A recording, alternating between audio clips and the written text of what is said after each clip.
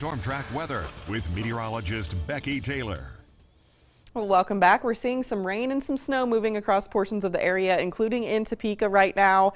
It is reducing visibilities just a little bit, but the good news is that our air temperatures are above freezing in Topeka. So even though we're seeing this falling from the sky, a lot of it is not sticking. So just watch out that there could be a couple slushy or slick spots on the roadways here and there across the area today, especially through the next couple of hours. Just give yourselves plenty of time to get to where you need to go just to be on the safe side today. We're really not seeing too many issues though. 35 degrees out the door in Topeka, but feeling like 27. We've got that wind out of the west at 12 miles per hour, and we're continuing to see these stronger winds through this morning. So our current wind speeds are anywhere between about 10 and 20 miles per hour, even as high as almost 25 miles per hour in some cases, with some stronger wind gusts here and there too.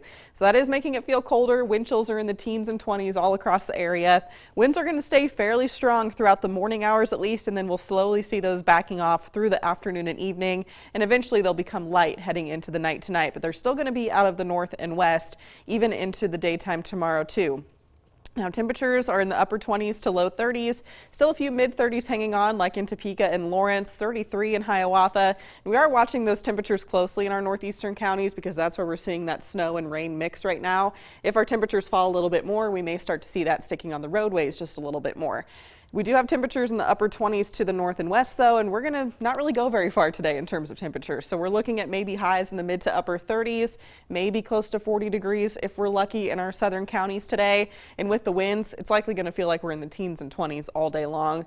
Tonight we'll drop back into the 20s area wide, and then by the time we get to the end of the week, we'll have temperatures climbing up to near 40 in many cases, maybe over that in the mid 40s to the south, probably still stuck in the mid to upper 30s in our northern counties for Friday.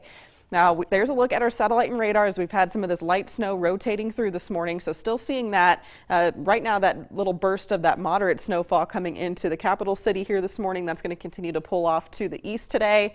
And we may still see some few flurries in our northwestern counties as that other batch of snow comes in from the north and west. But as this system continues to exit, so will our snow chances today. This is our next system already taking shape in the Pacific Northwest. That's going to come our direction by the time we get to Saturday. So future track here, we will clear the skies out for the most part this afternoon, becoming mostly sunny. Could have some low cloud cover or maybe even some fog try to work its way in Friday morning north and northwest, maybe north of I-70 through about lunchtime. Then we'll eventually end up with some more sunshine late in the day before cloud cover increases again ahead of that next system. So snow chances start to increase through the morning on Saturday, potentially even seeing some of these snow showers lingering into Saturday afternoon and evening as well. We are expecting a few chances to see some more snow too even after this one, but this is what we're thinking for the most part here. Best chance for some minor snowfall totals, maybe around a couple inches or so north of I-70, but we could still see some snowfall accumulation south of I-72. Of course, we're going to fine tune the details as the day today progresses and even in tomorrow as well. But just know that we could see some snow sticking around as it falls throughout the daytime on Saturday.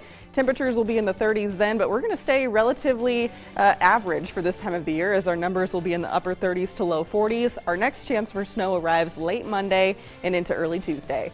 Stay with us. We'll be right back after the break.